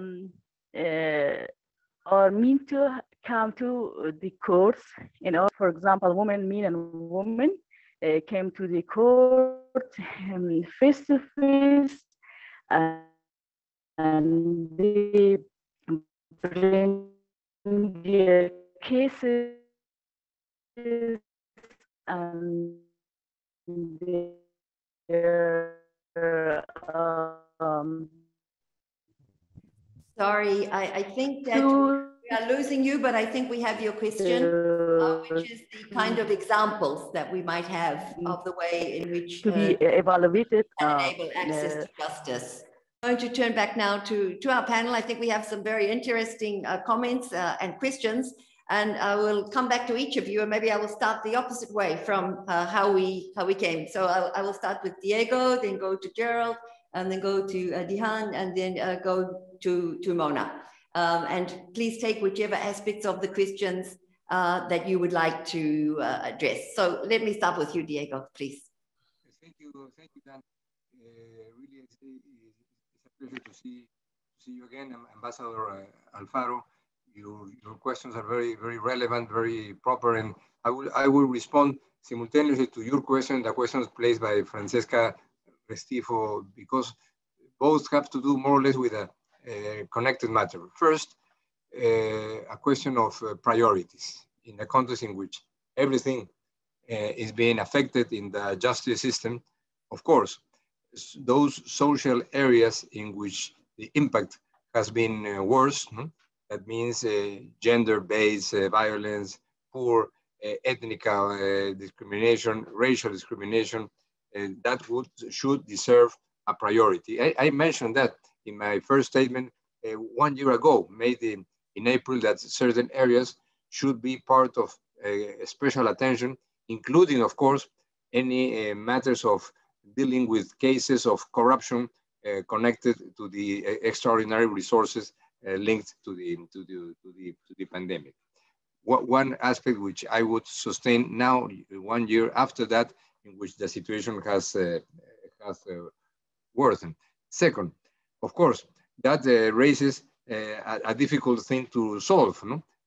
How that works if there is some institutional and structural difficulty of access.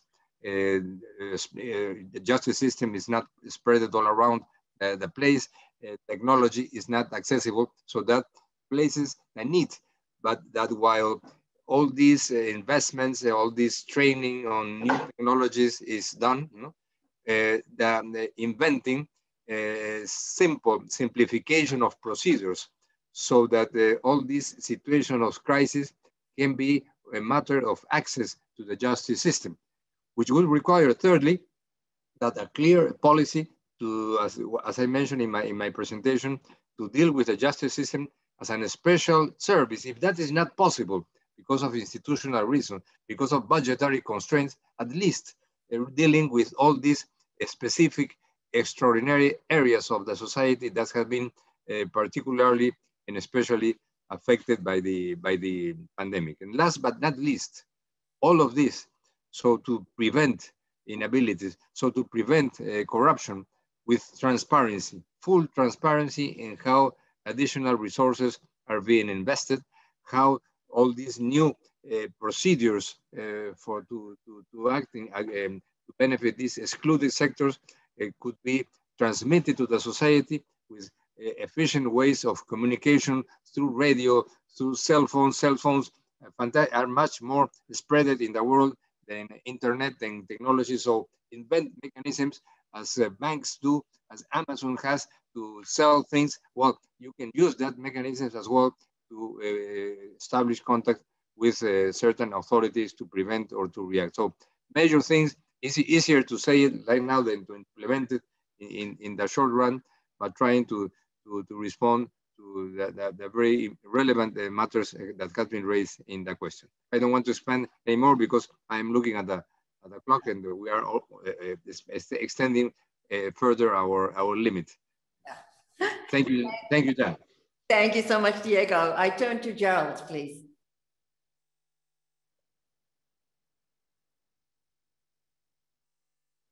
Thank you for that and for the wonderful questions that have come in.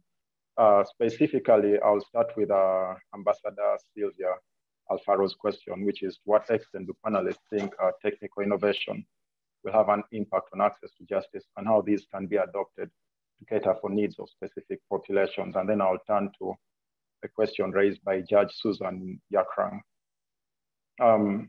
To Ambassador Sylvia's question, I believe technical innovations, at least from the innovations we know and from the innovations that we are yet to see, will have a tremendous impact on access to justice. And Barefoot Law is an example. We've been doing this for close to 10 years. I believe, from the experience that I've gathered, I believe for us to see this impact, it's a multi-pronged approach. We need to use these technologies to improve the quality of justice services, while at the same time using these technologies to ensure the most fundamental need, which is the creation of access to justice. We can also approach it from a systems change perspective, that is by sharing some of this data and finding to try and ensure improvement of policy and legislation governing the use of these new technologies and emerging technologies as well to create more access. For example, we can use forums like this and those that are upcoming to ensure the passing of legislation both at a global level and at a local level to ensure access so that no one gets left behind. I mentioned this a bit in my presentation, to ensure data protection, to ensure governments focus on enabling access to technologies, internet provision or mobile phone penetration in rural and hard to reach areas. This should be advocated for as a fundamental human right. And it's because of these that Barefoot Law and our partners across the divide advocate for the Digital Declaration on the use of AI and ML, or at least artificial intelligence and machine learning for social good. The Digital Declaration builds on principles such as the Toronto Declaration and the United Nations Sustainable Development Goals to call on those working on AI for social good projects or new and emerging technologies to understand the potential discrimination against and vulnerabilities of the users, beneficiaries, and the people potentially affected by these technologies. Over 100 experts have signed up to this, and I would like to request that we each take a look and include this in the projects that we are carrying out. Now, specifically to the question on the question by Judge Susan. Through the innovative use of digital technologies, Barefoot Law works to empower people to develop legal solutions for their justice needs. So I want us all in utilizing technology and innovation, think, how can I come up with technology, both existing and emerging, to enable people to develop legal solutions to the problems that they face? At Barefoot Law, we do this first by broadcasting the law to our beneficiaries through multiple channels, from the most basic like SMS and FM radio, as well as community engagement programs where we go out, inform people about the law and inform them how to access the law using Barefoot Law tools. For instance, the SMS, just send an SMS with law space your question to 6556, and it will come to us. A group of trained advocates provide responses and send that back to you.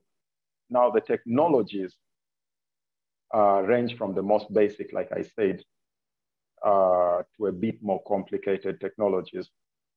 From the most basic, like FM radio and SMS, all the way to a more complicated, like machine learning and AI. Just about 2 weeks ago, we were privileged to host Patricia Scotland, the Secretary General of the Commonwealth, who came to Barefoot Law and launched version 2 of Winnie, our AI system. Now for us, the question is, how do we get Winnie, our AI lawyer, to provide access to justice in an area where there is even no internet, an area without mobile phone connectivity?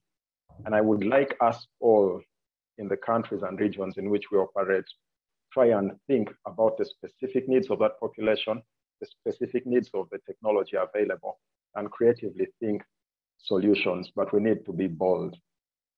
And that's a bit of that. I'm very happy to continue this discussion, and just feel free to reach out to me. I'll be able to provide you a bit of more material in this regard.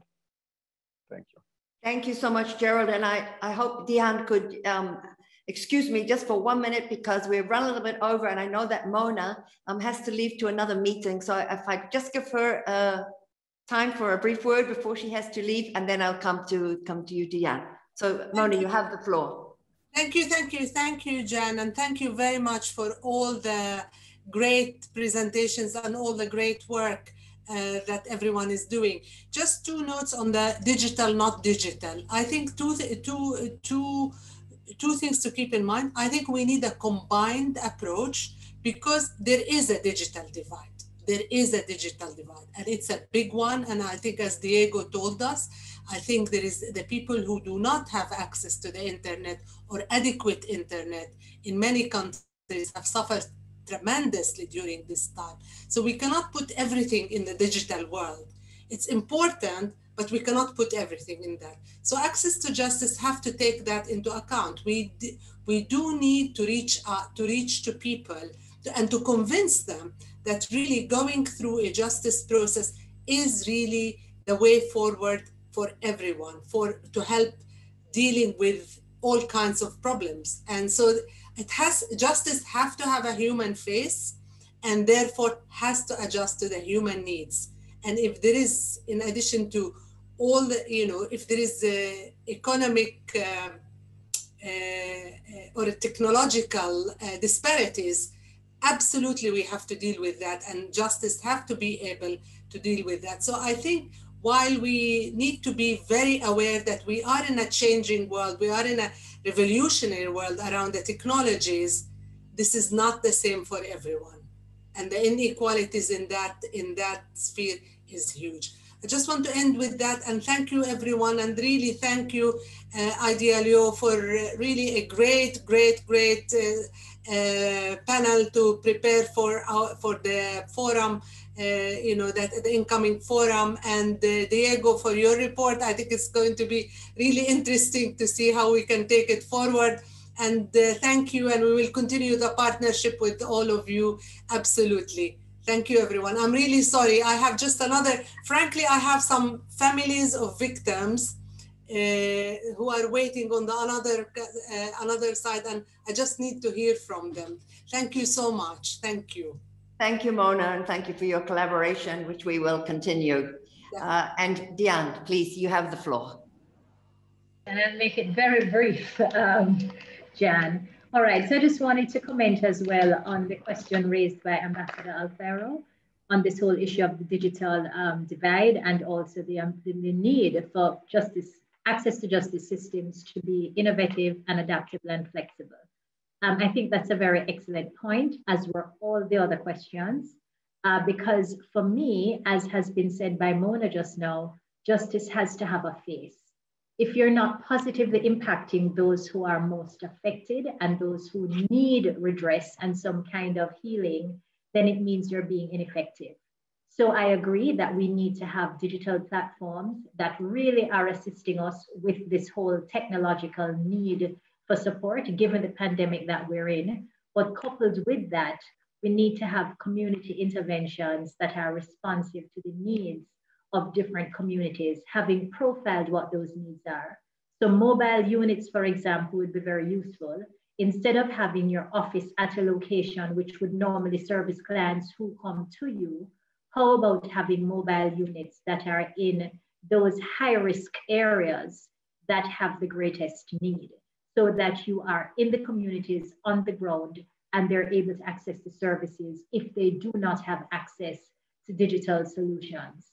So I think to close, we have to be adaptable, we have to be relatable, and we have to ensure that the visibility of the services that we offer in our various realms of access to justice modalities are in fact very apparent to the persons who have the need. So my thing is a fused approach of digital, yes, profiling where greatest need is, and using those community interventions to make the services accessible. Thank you. Before I close as well and mute my mic, I just want to go on record to thank the IDLO and the OHCHR for having convened this particular session, and also for having invited me. Just the very rich exchanges and contributions of all the panelists certainly have stimulated quite a lot of food for thought. And I think the November session will be very enriched by the contributions here. So thank you very much. Well, thank you very much. And as we bring today's discussion to a close, I really want to express our deep appreciation to Justice Kirby, of course, and to all of our panelists, some old friends and some new friends. And I also want to thank all of you who participated in the Zoom audience today. I'm not going to try to sum up. I think we all have our own takeaways from the different speakers and the different questions, but I just thought maybe I'll give a couple of thoughts that came to my mind as I was listening to each of the panelists, and particularly when Mona was talking about the need to increase trust in public institutions and how we can do that and how we can really have participation that's meaningful, so we have truly people-centered justice. And I think this is an issue that we do want to think more about as we move towards the forum. Asa, of course, talked about the gender justice gap and the need to keep that gender perspective in all of our work. I think we're very conscious of that. And Diahann really emphasized the importance of accountability in ensuring that the rule of law is respected, and particularly for vulnerable groups. And also what she said just now about creative solutions and being adaptable and fusing different types of approaches, I think is very relevant. And Gerald, of course, was very compelling as usual on the how we can leverage these new and emerging technologies to achieve access to justice for all, and particularly those who are the most vulnerable and the most marginalized. And I thought it was very important what he said about we have to join international policy dialogues like this one with grassroots discussions and grassroots action. And actually, I would like to join him in what he said about COVID-19 vaccine being a global public good and available equitably to all. I think that we can all subscribe to that. And of course, Diego drew out some of the multiple impacts of COVID-19, including attacks on lawyers and judges. And I was sorry we couldn't hear so well the speaker from Afghanistan, because of course that is one area where we have seen these terrible attacks. But also, I think, Diego, your emphasis on corruption, and you know, the other side of all of the stimuluses and everything is the corruption that has come about.